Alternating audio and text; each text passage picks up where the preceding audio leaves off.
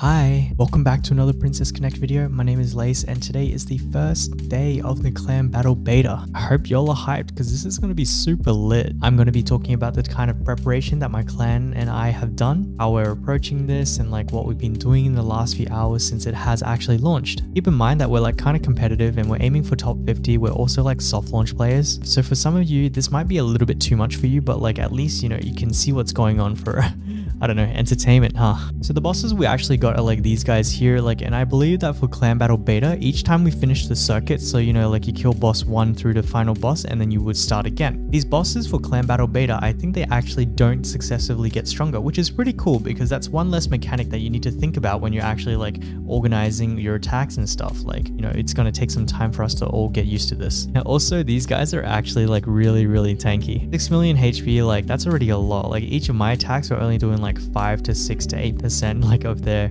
total HP. But before we get into that, let me just start with like a final check. You guys probably know like all of these things, but it's pretty easy to forget because I did. If you're running out of EXP pots, remember to buy them from both like the bonus shop and the normal shop. Like all these guys, like I think especially at the higher levels, like we're starting to be a little bit starved. Me personally, I'm doing okay. Like, you know, I buy them out, it resets like every so often, like a couple of times a day actually. But even if you're not running out of EXP pots, like consider buying them anyway. Do not forget about the bonus mana actually in the support settings. So look at this over here, like 2 days, 149k mana, 139k mana. Like I know at higher levels it doesn't mean that much, but like every little bit counts. Clanmates, you know, they're scrounging everywhere for like that little bit of extra EXP or that bit of mana. Remember that if you end support, you can do it without any repercussions. So you can just do it and then you can just reassign it. If you did power level like some of your characters, then like don't forget to bond level them, because like I did this with like Tamaki, Mitsuki, Kaori. Instantly R7 max refined Kaori and Mitsuki. I took Tamaki to 3 and I forgot all about their freaking bond levels. Guys, bond levels are massive. Like, you know, if I just have, oh, whoops.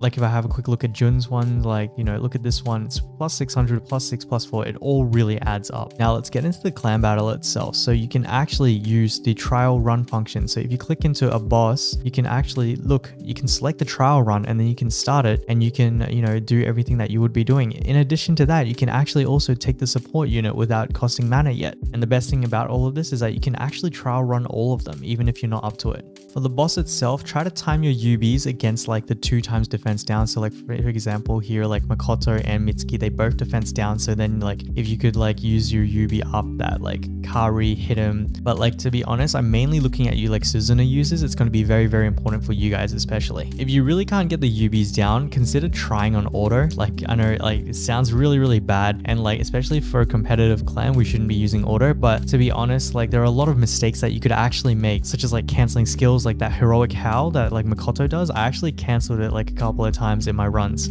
So yeah, give auto a shot. It's actually pretty damn good. So if you didn't actually plan for it, you'll probably have to like refresh to be able to spend the 900 required stamina to get all of the 3 clan battle attack tokens. So if you guys remember, it costs 300 stamina that you spend on literally anything and you'll be able to get the 3 attack tokens. Okay, so let's actually get into some new stuff. So have a look at the spreadsheet real quick. Like, so I did this like before the clan battle actually opened, and the goal of it was essentially to like measure out the power of my clan, right? And if I could like, you know, kind of find the distribution and like see like where my clan members are at, I could actually plan out like which members should attack what, etc., like stuff like that. So what I did was I actually got all of my clan members to drop like their proposed clan battle teams into the Discord, and I went through all of these like one by one, right? So looking at the comp that they've actually built and rating them from 1 to 4. If we jump back into the spreadsheet, so like, you know, you can see the rating 1, there's 7 of them, rating 2, there's 11 of them. So like rating 1, what this means is like they're the real big guns of the group. So I expected them to like, you know, do like real big damage. Rating 2 is kind of like quite good, like above average kind of thing. 3 was kind of satisfactory. It's within expectations. It's like for clan battle focused soft launch players, I was like, this is where you should be. And 4 was like, you know, I kind of need to pay attention to these guys. I plotted them out, and this is kind of like the power distribution that I had. As you can tell, like a higher total power does not necessarily mean that they're going to be performing better in clan battle. They could have built like a whole bunch of units and like, you know, had their resources spread out so far that like, you know, they couldn't actually focus in on the clan battle units. For the most part, like everyone was kind of, you know, within reason. Like, you know, everyone was pretty prepared. I was expecting maybe like 10% were going to underperform. Like, you know, I'm predicting that 10%, you know, they're not going to do that well, which is not bad. You know, I'll just kick them after, you know. So what the plan was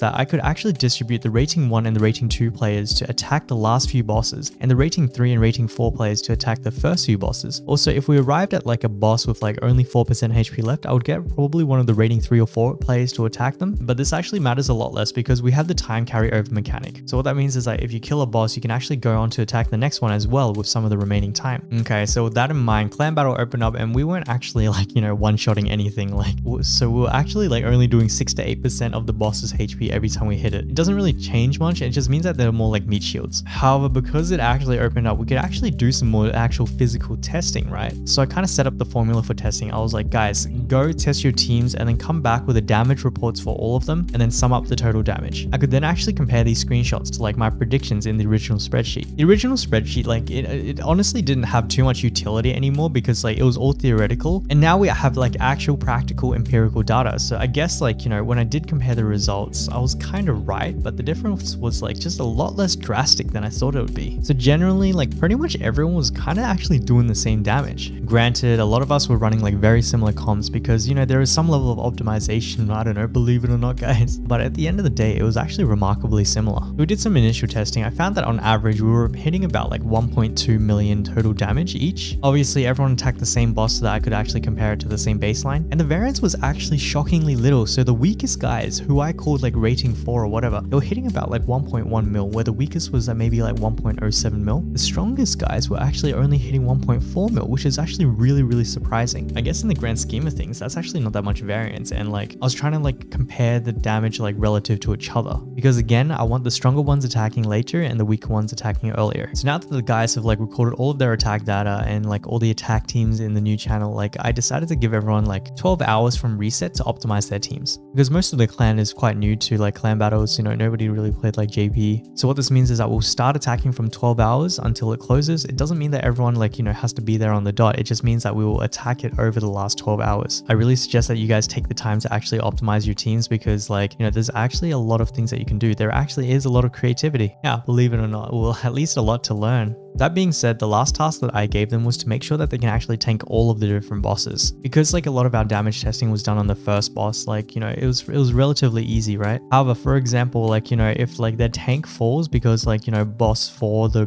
big bad red wolf guy, like, you know, he does big physical damage, right? Maybe we got to reconsider our comps then, because like maybe, you know, they decided to originally use Kuka and it just wasn't going to fly anymore. Or maybe they're frontlining DPS like Makoto or Jita or Kaori. Maybe they just aren't tanking enough to like, you know, take that large physical damage. It's just things like that, right? And so that's kind of where we're at now. Honestly, it's been like really fun so far. A little bit hardcore. I wish I could be more hardcore, but I'm also focused on making this like kind of content for you guys. It's also 3 a.m. I'm so fried. I'm sorry guys. And so with that being said, I think that's enough from me today. I am just so drained, honestly. Oh, but I will never leave you guys without a secret message. So how about the big bad red wolf? You guys know what to do with it. Drop it down in the comments below. I would really appreciate it. It tells me that you've actually made it to the end of the video. Making it to the end of the video, I just really appreciate that, because I put a lot of time into these. Otherwise, like, subscribe, comment, you know the works. Thank you guys again so much. I really hope you guys are having fun. There's another 5 days left. Let's just go get it. And that being said, I will catch you guys in the next video. So